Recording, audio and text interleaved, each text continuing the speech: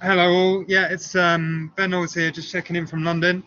So I apologise for any noise in the background. I was kind of slightly caught short by a last minute job that dropped me off just around the corner, and so I've had went and sheltered in a nice quiet pub. But then everyone's come into the pub, so I'm perched out on the street. So there might be a little bit of background noise.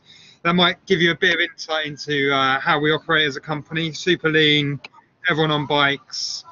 This is actually me carrying a couple of passengers around on a sunnier day. So, um, who are we and what do we do as a company? As a company, we do things on bikes that we think will be very difficult for other people to do on bikes. So, what we're trying to do is we're trying to um, traditionally, you might think of cargo bikes as something that can do small deliveries. What we've done is we've looked at things the other way around. So we've looked at what jobs need doing, and then we've designed techniques and training that allow us to do slightly crazy things. Because what we can see happening is that there's going to be a huge amount of psychologistics. It's going to be a huge part of how logistics is done in the future. So we've targeted the subset of work that is the most difficult to do. So, for example, carrying around a brass band. This is a little bit niche, admittedly, but this is something that we do occasionally do. This was Car Free Day in London. So in 2019, we had there was a brass band marching around a square, and they weren't able to reach everyone, so we gave them a lift so they could reach everyone else. We do very large hot food deliveries. We carry people around. Really, what I want to get across to you today is the range of different jobs that can be done by cargo bikes. I also have some data to share with you from some recent studies that we've done. So this is a large delivery round. This would be about 70 deliveries. The cost, because we can amalgamate so many deliveries, we're able to bring out really spectacular cost per drops, while also being able to pay our riders really well. A key part of what we do is our training. So our model is not just getting hold of people and chucking them on a bike and setting them off. Our model is very highly professionalized. So people have to complete a qualification that's externally assured before they can work for us. And that's just the first qualification that they'll get in their time at Pedal Me. Once they've achieved their first qualification to allow them to carry cargo, they'll then start working for us and start working towards their passenger qualification. It's something like we get 40 applicants a week, of which maybe 2 people will get to come through and meet us and start training, and one of those will then go on to work for us and achieve the basic qualification, and then half of those people that come and join us won't make the cut for one reason or another. So we're extremely selective and extremely specialist in what we do. Once people have passed their passenger qualification, and they can then work towards their trailer qualification. I just put this picture in because it kind of captures how lean we are as a business. So this was actually working on the Lambeth project, which I'm going to talk a bit more about in a minute. This is Rio. He's optimizing the drops from the front of his bike before going and doing some of the deliveries himself, and after doing some of the deliveries himself. This kind of like really lean model of working means that we can deliver that really competitive prices, while also paying our staff really pretty well. And it's kind of pretty essential to the way we work. It's also extremely tough. Here's like a nice little data viz that our data scientist Nico put together for us. So Nico spends maybe 4 days a week writing, and then he fits in bits of data analysis when he can. But this shows the scale of ground that we cover in London. So the Lambeth project, our traditional markets are business to business. That's where we kind of started out. So transporting reprographics or carrying people to meetings or delivering large hot food deliveries to offices. With the lockdown coming in middle of March, something like 95% of our work disappeared because the businesses were no longer operating, and we had to pivot quite quickly to find new work. One of the sectors that we started working in is working with charities and local authorities to get deliveries to sick and shielded individuals.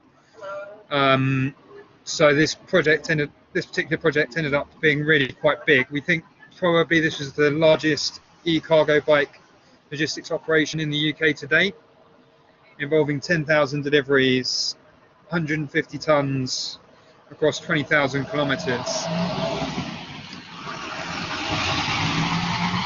It was exceptionally challenging because we were told to expect 200 deliveries a day, but then given 400 deliveries a day, which meant some really quite long days for everyone involved. I think I ended up working 13, 14 hours some days. We wouldn't normally push that hard to get every delivery done, but in this case, because the food was going to shielded and sick people, and it's very apparent when we were arriving that people were quite often really quite desperate for the food that we were delivering, that we felt that we couldn't let a single delivery drop. That was especially challenging, especially on the days where it was hammering it down with rain all day and we were going flat out, and we had to do extra things to make sure that the food stays dry. Putting tops across the top, which kind of just slows things down a touch.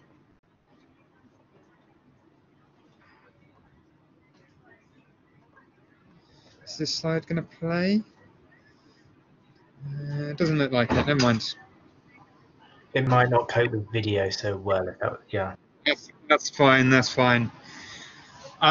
So this is some more data analysis that was carried out by Nico. We picked out the data from September this year, and we had a look at average speeds to do a comparison with motor vehicle speeds in London. And as you can see in central London, so the very heart of the city, our speed advantage is quite considerable. Slightly further out in the inner London region, so that's the yellow region you can see on the map, our average travel speed was 16.4 kilometers per hour instead of 18.7 kilometers per hour for motors. We do actually have a project running at the minute, project 18.7, which is aimed at finding ways to bring our average travel speed in that outer zone to 18.7 so we can compete with motor vehicles. Well, we already compete, because although these are the raw travel speeds, in actual fact our journey distances are less, and we also save considerable time at pick up and drop. So the studies that we've found show that it typically with deliveries it takes between 9 and 15 minutes for motors to park, whereas here's a nice picture of us delivering to a shop, and I don't know, maybe it's like 15-20 seconds to walk the bike up onto the pavement and park, and then another 20 seconds to make the delivery and then head on to the next one. Of course, in logistics, your main cost is time. So staff cost is overwhelmingly your biggest cost center. If you can do more jobs in the same time, then you can deliver lower cost and you can pay people more. There's often discussion about bikes being cheaper to run. I'm actually not entirely convinced that that's correct, because motor vehicles need very little maintenance. You could drive a van for like 15,000 miles before you have to do anything to it, and that's just not the case with cargo bikes, where everything will break on a weekly basis and you'll need to maintain them and replace parts. It's more the competitive advantage that you gain in speed. By the way, for academics listening, we're more than happy to share our data and talk to you about what we do. Just get in touch with us through social media, or I'll show my phone number and email address in a minute.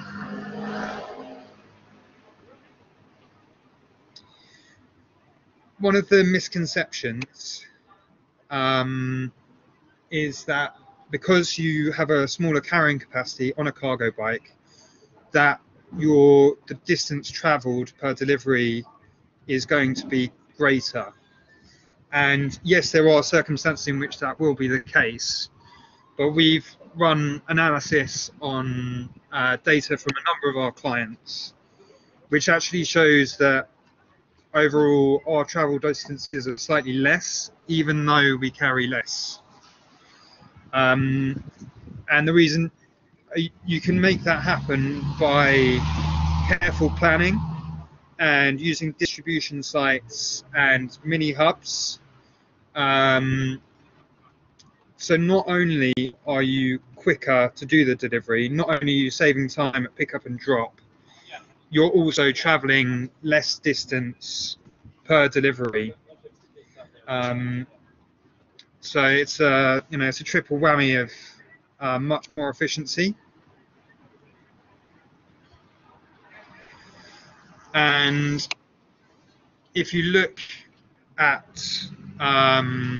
the sustainability gains from using e-cargo bikes, I don't want to sound like I'm having a dig at electric vehicles, because electric vehicles clearly are a huge gain over conventional motor vehicles if you do indeed have to use a motor vehicle. But one of our bikes can cover 288,000 kilometers on the 8.5 tons or so of CO2 that's needed to make an electric van. This is one of the market leading electric vans in the sector, made in the north of England with lower, less CO2 intensive electricity. So it can be considered the best case. We can get a lifetime of use out of one of our e-cargo bikes before that electric van has even got out of the garage. So on the CO2 that's needed to make that electric van, we will have a lifetime of use out of our bikes. So the savings, the scale of savings in CO2 are huge, and obviously the savings relative to diesel vehicles are even bigger. Anthony, I completely take your point about the food argument, and it is one of the things that's hardest to quantify, and there are quite big uncertainties on that. But what we've done is we've based this calculation on studies of what our riders are eating, and so how much more they're eating on days when they're riding compared to when they're not riding.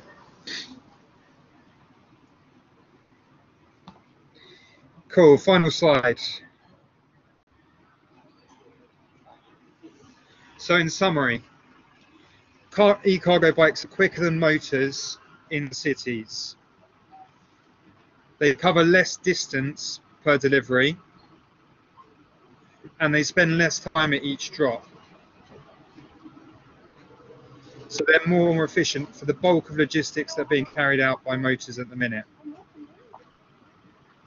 So please stop designing for motor vehicles for urban logistics. It's not a good use of people's time, and that is not how future logistics is going to be done. My contact details are on this slide, so feel free to get in touch if you've got any ideas, thoughts, want to invest 5 million, all options welcome, and I look forward to people's questions.